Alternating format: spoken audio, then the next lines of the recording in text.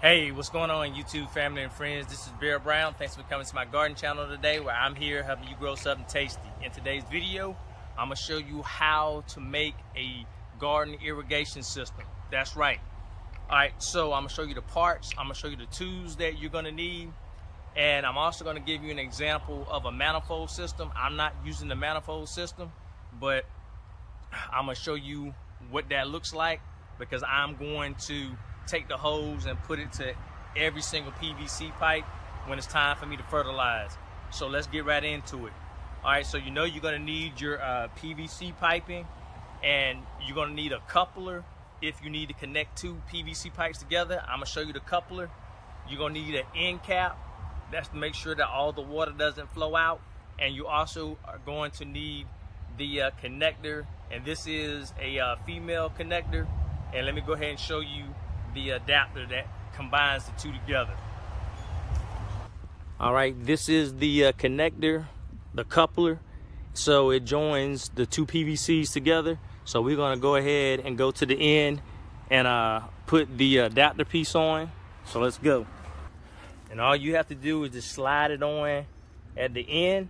Now, if you notice, I'm not using any primer because the water pressure is not gonna be so bad where it's gonna take these off. So you may want to check that, because this is going to my drip irrigation system. But if you put it into your sprinkler system, you may want to try cutting the water on to make sure that you don't have to glue this together. But it shouldn't be a problem. Just don't turn it wide open if that is the case. All right, next, all I'm gonna do is put this cap on and make sure all the water does not come out. And that's a quick fix. So let's go ahead and start drilling. All right, so the plant is right here. All I'm gonna do is drill on the top right here. And the reason why I'm gonna drill on the top, because once I finish drilling, I'm gonna turn this around and all of the water is gonna drip right down to the base of the plant, so I don't wet the leaves. I'll show you that again. So the root is right beside the pipe. I'm gonna go on top right here. I'm gonna go up a little bit on the top.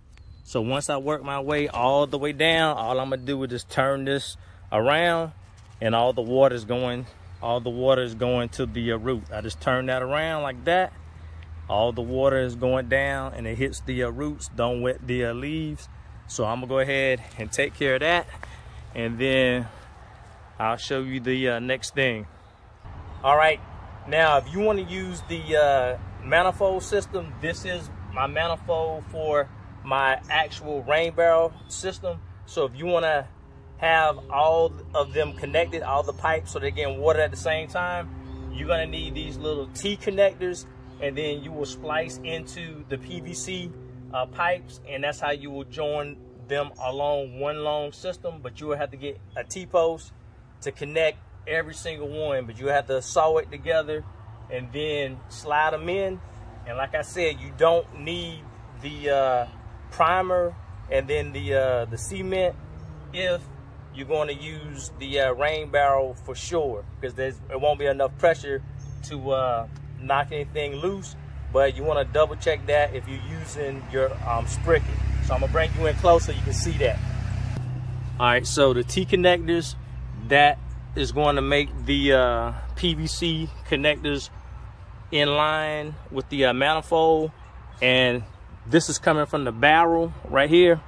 So all the other PVC pipes that's going to your plants, you're gonna need to connect them with a manifold. So you're gonna need a T-post for every line that you have out, every row.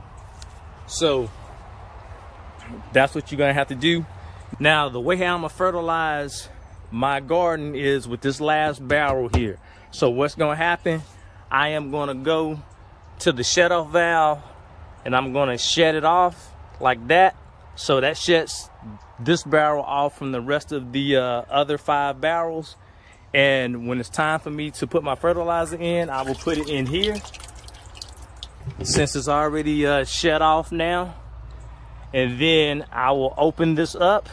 Once I open this up, all the fertilizer will be going to my plants. So let's go ahead and see how the drip system works. But that's how I'm going to be fertilizing. All right, so all I'm gonna do is screw this in. This should go in nice and easy.